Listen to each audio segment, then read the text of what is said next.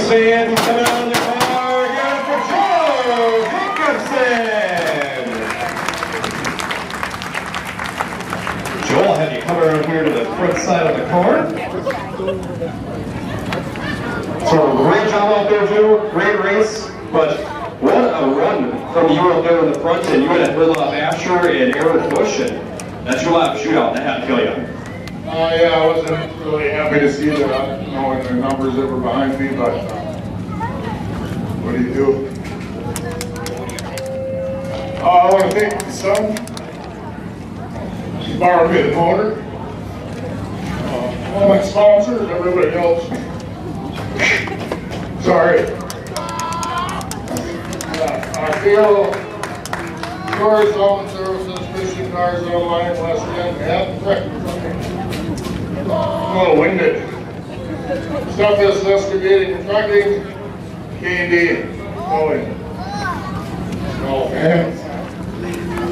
Race fans, give it a three-quarter Joe Jacobson.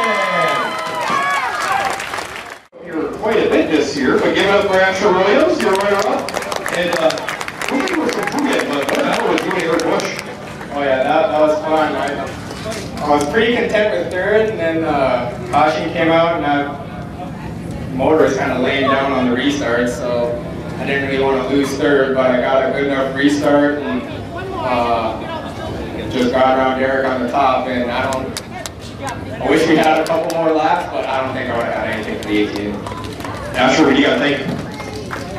I got to thank Dakota Engine Builders, Ox Racing Supply, Pride Farms, ETC Salon, Eddie Funeral Home, Catalyst Medical, everyone that helped me out, Chris Ritter, Kristen, my mom, dad, Jeremy, everyone that helped me out. This track was awesome tonight, and the best part is it's the fullest the stands that I've seen so far this year, so hats off to you guys. Once again, fans, give it up for the feature winner, Joe